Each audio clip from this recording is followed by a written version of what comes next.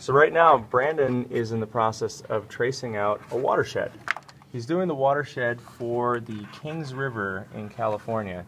So all of the area that's inside of the black line of what Brandon is tracing in this little 3D map, when it rains, will end up making its way downhill to the Kings River at the bottom. So this is it's a three-dimensional model of the elevation in the area around Kings Canyon and Sequoia. And by tracing out the watershed, we can actually test to see if the water indeed does flow downhill into this river at the bottom. So let's see. So now that the watershed has been traced in a black marker, we can actually see where the lines are, where water would flow down on one side to the river that we are focusing on, and on the other side to outside rivers. So let's simulate this with a little bit of rainfall. Brandon's going to start spraying the landscape. The water is tinted with some blue food coloring so we can actually see where the water's going.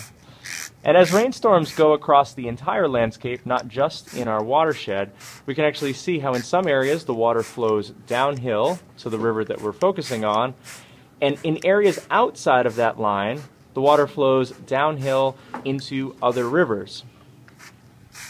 So our watershed is now filling up completely with water. That is it.